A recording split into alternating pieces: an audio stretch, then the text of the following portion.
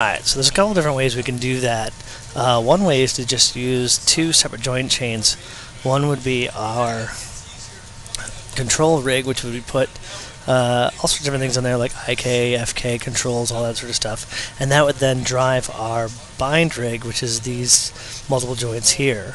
The way I like to do that is just with simple connection joints. It's a one-to-one, so you don't need to do anything fancy, no constraints, nothing like that. The only thing you want to do is split this rotation up into these rotations. Alright, so let's do the simple ones first. The elbow is the easiest, so I'm just going to go to my connection editor, load that in, and find my rotates. And you may or may not want to restrict, rotations in the Z and Y axis because our elbows don't do that. I don't really care. Sometimes a little bit of extra there is helpful. So I'm going to connect all this together. So now if I rotate my control arm, whoa, whoops, I forgot to check that. So what I just do is look at my, oh yeah, that's a mess. So what I want to do is make sure that all my rotation axes are facing the right way. So I have this one wrong and this one wrong. There's a script I like to use which is called CN spin axis. And you can get off high end, but what I'm going to do is just tell it to rotate in X 90 degrees until I get it matching. Do the same thing with the wrist joint. There we go. And I can leave the connections together that were on there, and you'll see it'll now rotate the correct way. Oh, little snafu there that I didn't look for. Alright, so now what I'm going to do is connect up some of this other stuff. So the wrist is probably the hardest one, so I'm going to go back to the shoulder here. So I go to my shoulder, load on the left hand side, bring my shoulder and bring it to the right hand side, and find again its rotates.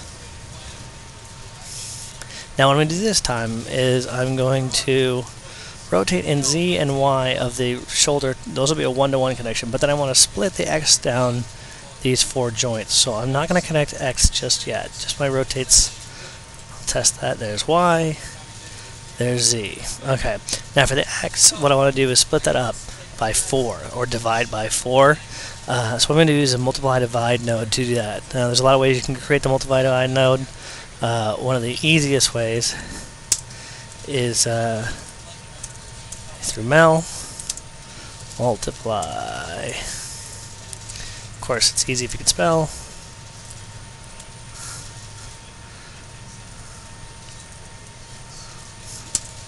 There we go. And you should get a result that says multiply divide 1. If you don't, it means you did something wrong or spelled something wrong. It'll say unknown node. Alright, so here's my multiply divide node.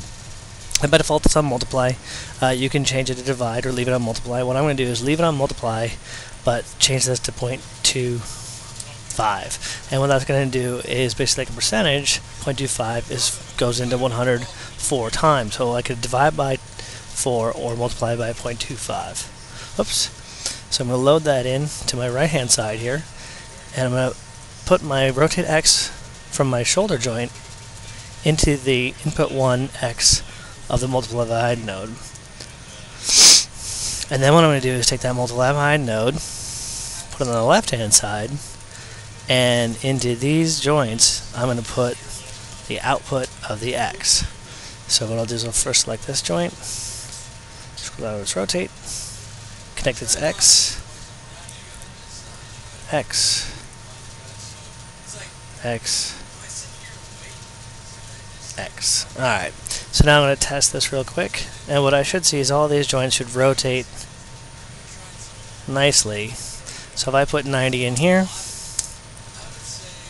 we get a nice rotation now. Now this is just a standard bind, so I do have some weirdness with my bind, but I'm really not all that worried about it. I'm able to clean that up, simple, smooth. But what I do want to show you is the fall off of these rotations, which is what we are getting. So that's excellent. So now what we can do is we have our Z, our Y, and our X. And they all work together. Cool. Alright, so now the harder part, which is the wrist. So what I'm going to do is get a hold of that wrist, and I want this to be a direct connection to this in the Z and Y, just like we did before. So again, connection editor,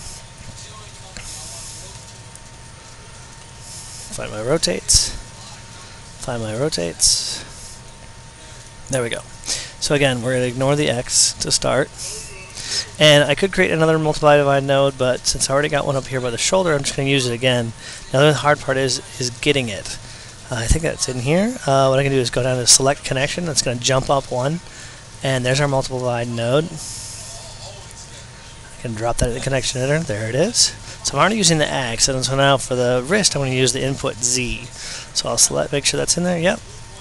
And I'm going to put that input Z. And just like before, I want to put a 0.25 in there. So to split it just like we did before, because we're dividing it.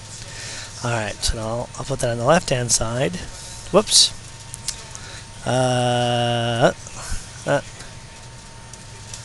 we go. I want the output Z, and I'm going to put that into these joints here. So just like before. Find the rotates. X.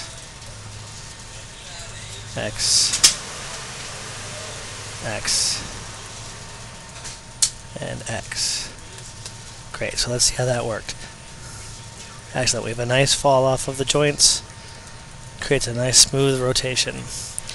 I also have my Z rotation and my Y rotation working the way I want. Now here's where things get a little bit funky. Now what you'll see sometimes is if I rotate up on, what is that? That's Z, and then I rotate it X, I'm actually getting a different result between these two joints. And that's because of the way that we've set this up.